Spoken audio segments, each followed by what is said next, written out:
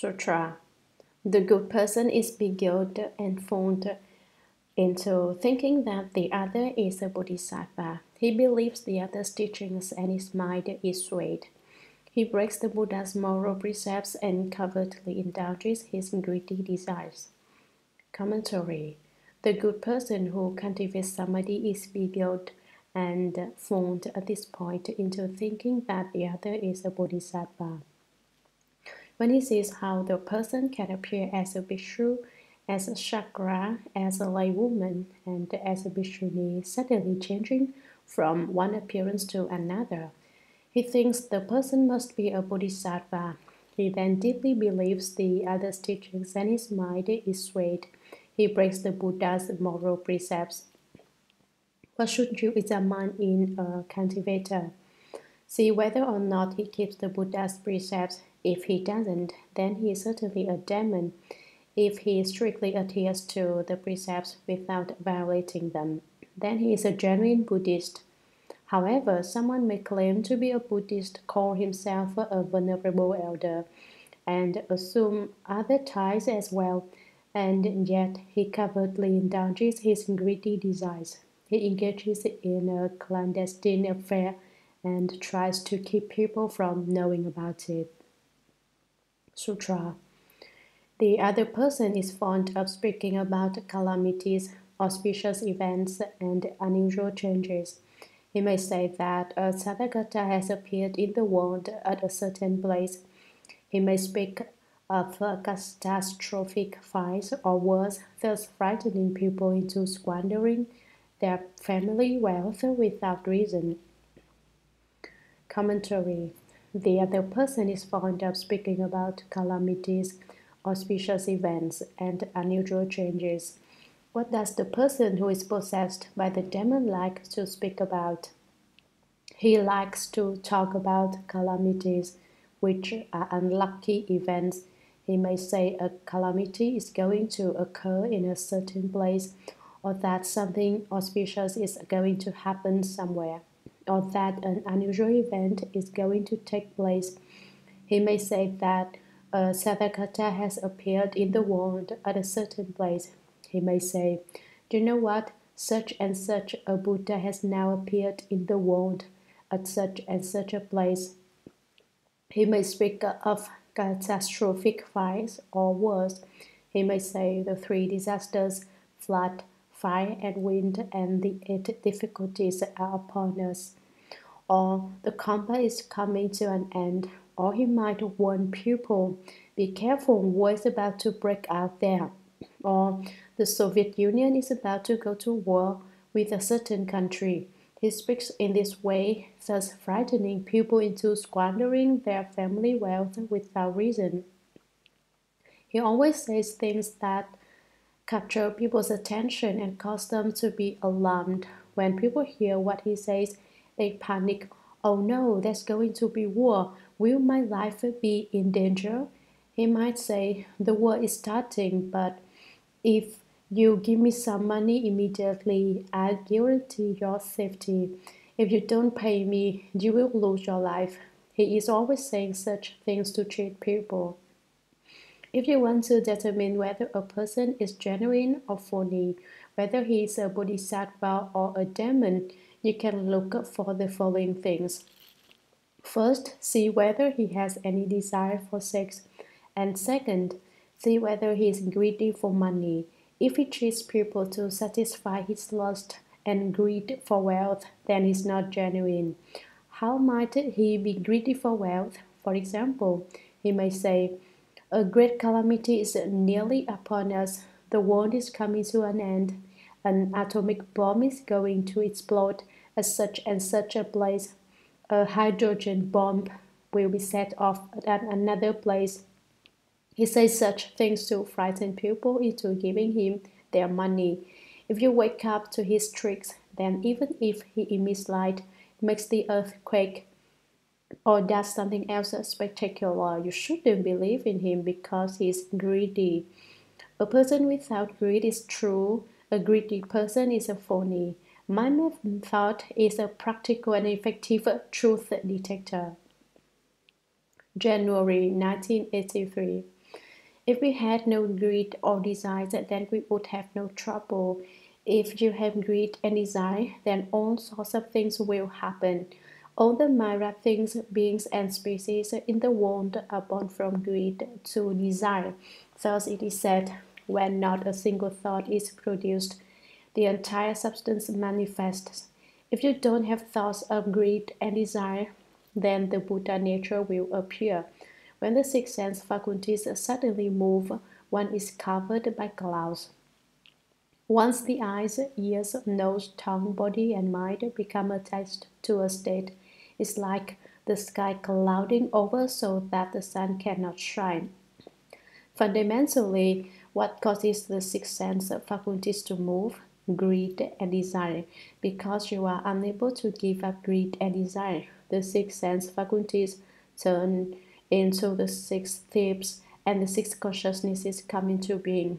If you had no greed and desire, then the thieves of the six sense faculties would no longer be thieves, and the six consciousnesses would no longer be consciousnesses. Everything would return to the source and all troubles would disappear. Everyone should pay attention to this. It all depends on whether or not you have greed and desire. If you do, then you have not separated yourself from the demons yet. If you do not, then you have joined with the Buddhas. Sutra. This is a strange ghost that in its old age has become a demon. It disturbs and confuses the good person, but when it tires of doing so, it will leave the other person's body. Then both the disciples and the teacher will get in trouble with the law. Commentary. This is a strange, weird ghost that, after a long time in its old age, has become a demon. It disturbs and confuses the good person, but when it tires of doing so, it will leave the other person's body. Eventually, it gets bored of playing this game. It has had enough, and so it stops possessing the person. When that happens, then both the disciples and the teacher will get in trouble with the law. The authorities arrest them, accuse them of rabble rousing, and either execute them or punish them in some other way. January 1983. This is the time to study, and we must keep studying the states one by one until we finish. Then everyone will have a better understanding. Right now, we've just started studying, and some will understand why others won't. When each of you comes to the front, you are not here to interrogate anyone, but just to investigate what you have seen and understood with everyone else. The person who just came up here had a correct understanding. When the form skandha is obliterated, the view of self is emptied, so that one no longer has a sense of self and all physical objects. All things with form and appearance are also emptied. If you don't understand this, you can read over the sutra text a few more times and then you'll naturally understand. All religions operate in the realm of the five skandhas. Later on, the text talks about how both the teacher and the disciples get in trouble with the law. The words teacher and disciples indicate that this is talking about religion. Being satisfied with their small achievements, they set up their own religion and claim that it is the real one. Without my having to mention any religions by name, everyone should know what I'm talking about. If you want to know which skandhas those religions fall under, what level they have reached, then you have to gain a thorough understanding of the 50 skandha demon states. Instead of just asking questions, you should look into them yourselves. We are all studying together, and it shouldn't be that one person answers everyone else's questions, because our wisdom is equal. In our investigation, if everyone agrees to a principle, then we will consider it correct. We are gathering everyone's opinions, and when we publish the 50 skandha demonstrates in the future, each person's opinion should be included. This is a joint investigation. not one person answering others' questions. Anyone can speak out and express an opinion. Why do we have only two people reading aloud? Because these two people have a possible Chinese and English. They are giving a general explanation of the meaning, and if what they say is incomplete, people can speak up. People should not be simply asking questions. This is not like when we lectured on the Brahmanet Sutra. This meeting is investigatory in nature and everyone is equal. There's no need to request the Dharma or do anything. Everyone should just investigate and study together. No one is debating with anyone else, and anyone can express an opinion. Do you all think this is a good method? January 1983, another day. Disciple. The sutra text says that the teacher and disciples will both fall into the house. Venerable Master, right, that's referring to the cultivator. Disciple. Is the cultivator one of the disciples? Venerable Master, not necessarily. The teacher is also that way. He is also a cultivator. An example of this was the People's Church. You can tell by whether or not a person has lust. If he has lust, then he is a demon. If he doesn't, then he is a proper and he is a Buddha. That's where the difference lies. If he hasn't cut off lust, then he can't subdue his mind. He may be able to sit there and answer samadhi, but while in samadhi he is still greedy and seeking. He correctly indulges his greedy desires. That's how you can recognize him. Sutra. You should be aware of this in advance and not get caught up in the cycle of transmigration. If you are confused and do not understand, you will fall into the relentless house. Commentary. You should be aware of this in advance and not get caught up in the cycle of transmigration. You should awaken to this early on and not enter the Demon King's cycle of birth and death. If you are confused and do not understand, in the future you will fall into the relentless house. Sutra.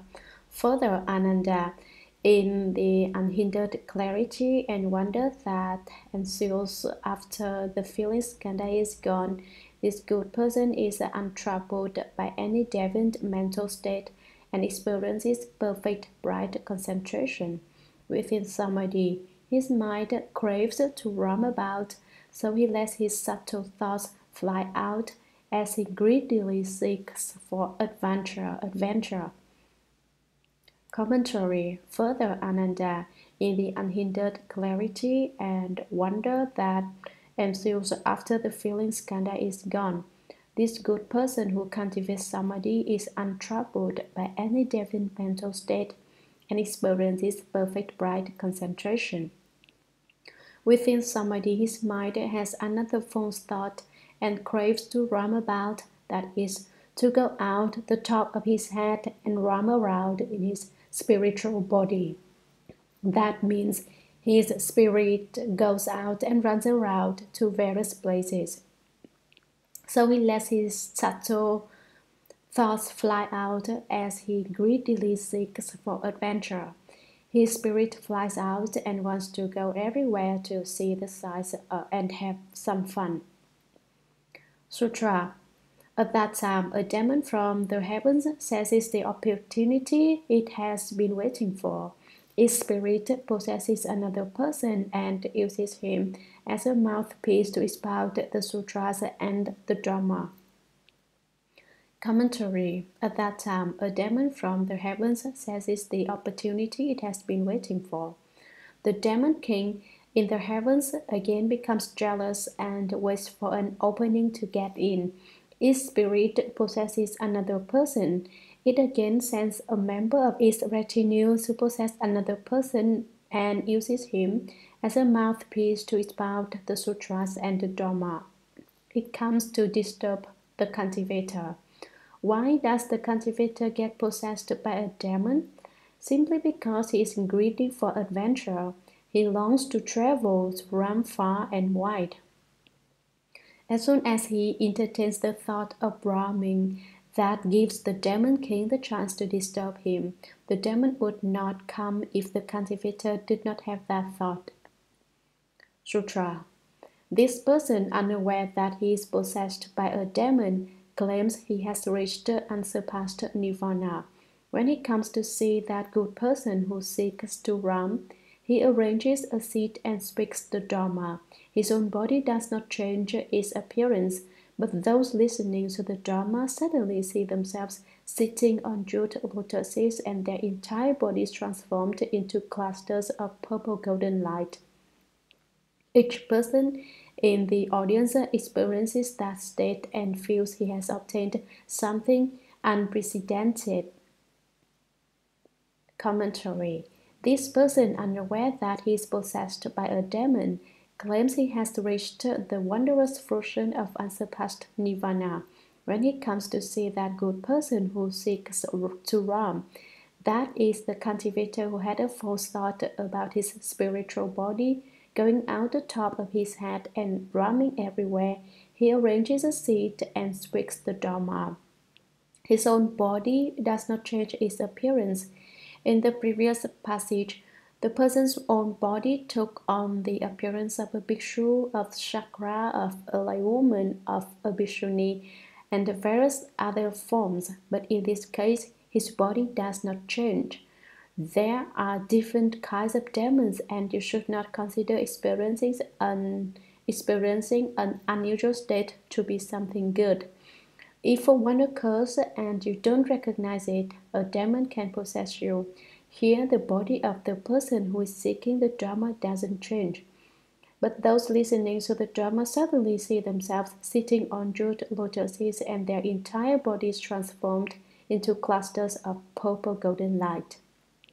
Suddenly, everyone feels as if he is sitting on a jeweled lotus and his whole body has turned into a cluster of purple golden light. Each person in the audience experiences that state and feels he has obtained something unprecedented. They think this is rare and unusual, something they have never seen before. They believe it to be a good state, but actually it is a demonic state. Sutra. The good person is beguiled and fooled into thinking the other is a bodhisattva. Lust and laxity corrupt his mind. He breaks the Buddha's moral precepts and covertly indulges his greedy desires. Commentary. The good person is beguiled and fooled into thinking the other is a bodhisattva.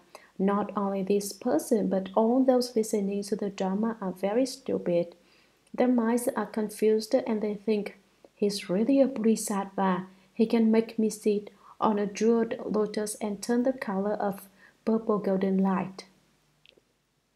You should ask yourself if you are really seated on a lotus blossom and radiant with purple golden light.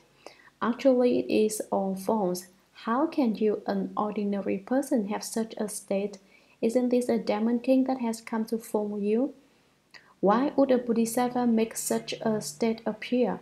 What is the bodhisattva trying to get from you? Lust and laxity corrupt his mind. The minds of those listening to Dharma are moved as well, and they start having thoughts of lust. He breaks the Buddha's moral precepts, and they don't keep the Buddha's precepts anymore.